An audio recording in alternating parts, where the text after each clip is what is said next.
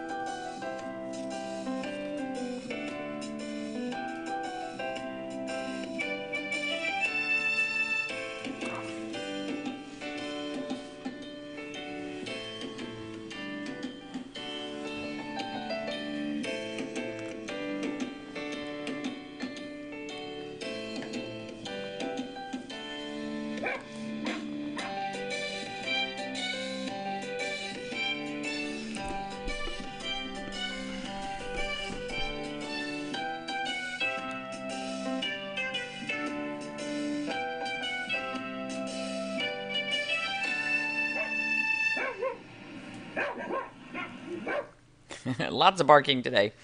So, good morning. Um, those of you who tuned into our crazy little episode in the grocery store yesterday saw that we were actually talking about, things that we had seen. Yeah, it's only reached 67,000 people. That was with 600 shares. That was a little crazy. So, Hugh was trying to get us kicked out of our local grocery store. But we managed to do okay. But we looked at the labels on some dry kibble yesterday, and then I got a couple of emails with people wanting to know about if the same thing applied to cat foods and also to canned foods. And yeah, I mean, we need to look at ingredients for that as well. So I promised that we would go back to the grocery store and have another trip. Hugh says undercover. I don't know. Maybe we need to go like bright and early in the morning when they open, when nobody's there. And we will we'll look at canned food ingredients and we'll look at cat food ingredients. But basically the same sorts of things are going to apply, at least when we're talking about the dry kibble. So tomorrow, not going to want to miss tomorrow because I'm going to roll my whiteboard over here and we're going to talk about some different definitions of, because I talked about yesterday, if it says with, it means it can have as little as 3% meat in the or 3% of whatever that ingredient is. If it says with meat or with rice, it can be as little as 3%. So we're going to talk about those definitions so that you will have a better idea when you're looking at bags and boxes and cans what you're really seeing. Yeah, none of you look at bags. That's true because you're not feeding kibble. So the other day, someone was in my office, Lisa, and she asked about my green smoothies. So Bonnie Hirschman was nice enough to buy me a very nice little Cavalier mug. Hugh has one as well for our green smoothies. And she said, "Oh, I'm so jealous. What do you put in your green smoothies every morning?" And I said, "Well, they're whatever's in the refrigerator." And really, this is kind of the refrigerator dump every morning. And so our refrigerator happens to always have a lot of organic, fresh fruits and veggies. Our pantry always has nuts and flax and coconut and all kinds of interesting things. And so it kind of depends what I'm trying to do. And yesterday morning, I said my butt is being kicked by this virus or whatever that I've had really since the first of the year. And I have so much phlegm in my head, and it is making me crazy. And I think that's why I'm so tired, because even though I'm sleeping all night, I'm waking up a lot because I'm being choked by what's draining down my throat. And so Scout has problems. Every once in a while, he will just get very thick nasal discharge. I mean, he's just snorking nasty stuff. And I know it is stemming from the really bad inner ear infection that he had that was so resistant, and then he had the surgery for it. But he still gets this sinusitis and really thick nasal discharge every once in a while, and it's worse this time of year. So he started last week, and I said, all right, well, we can put an end to that. And so we started putting pears in all of the dog's food for, I don't know, we only did it for about 4 days, and his nose completely cleared up. That's all it took. He's black patent leather, no discharge, looks really beautiful. His ears look better than they have in a long time. So this morning when I got up, I thought, well, duh. Heal or heal thyself.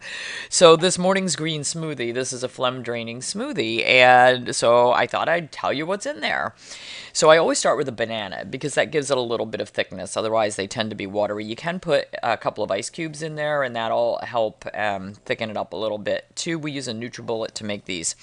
So if you look at page 98 on the new book, for those of you who have it, it talks about phlegm, talks about the symptoms of phlegm and what causes phlegm, and then how to treat phlegm.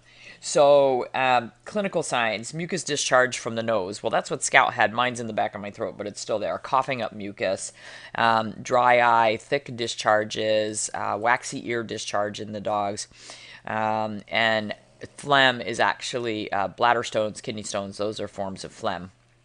So, and you can have phlegm in your mind, which can contribute to seizures and manic behavior. I don't have manic behavior yet. Give me a couple days.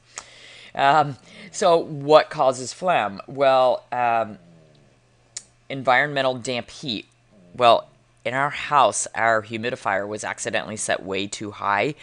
We actually had condensation in our vents, and some of our wood vent covers actually had mold on them because we had it set so high. And so when I went to clean out the vents, I discovered there were big puddles down in there.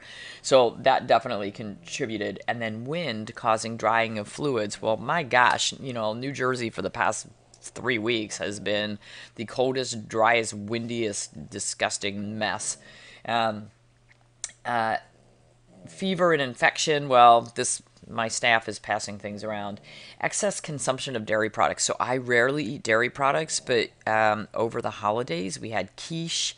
We had a couple of cream cheese sauces.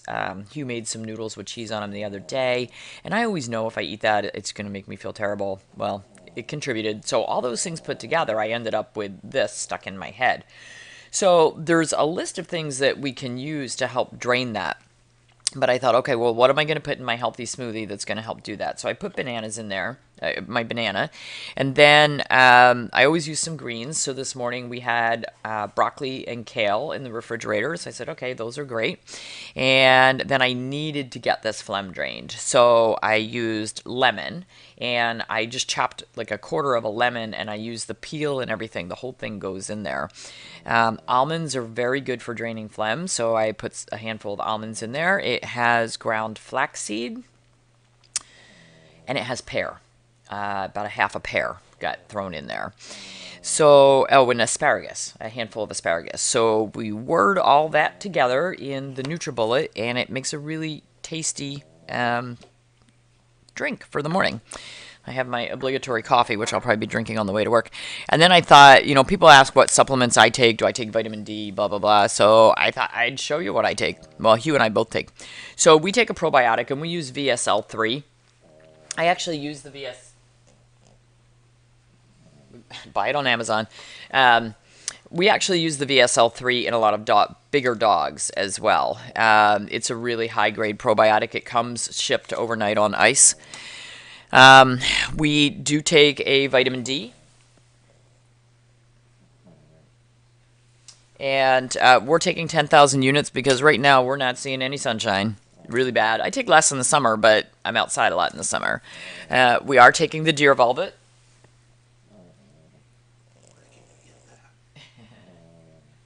So that's the bioactive deer velvet. My son carries this product. It's Life Pure Recovery, or maybe it's purerecovery.com.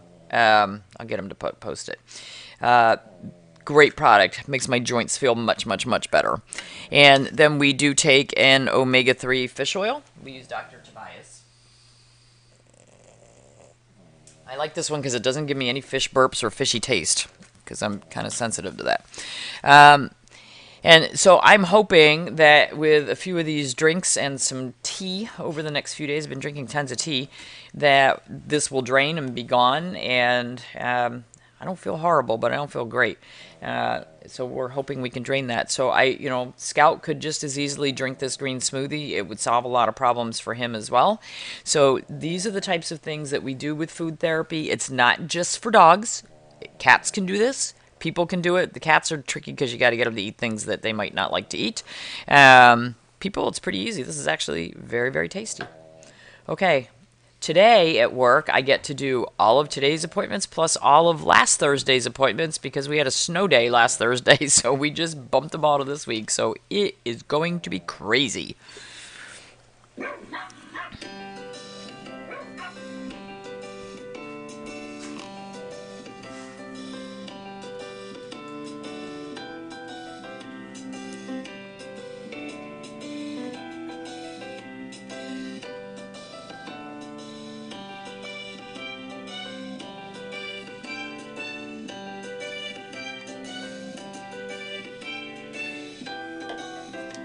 Sweaters are off. It's going up in the 50s today. Yay!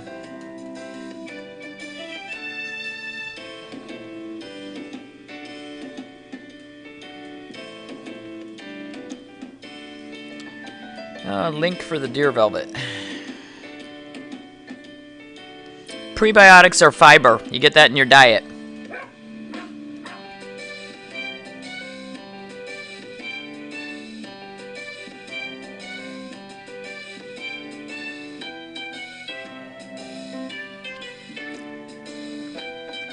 No, a healthy probiotic should not cause yeast. It should help fight it.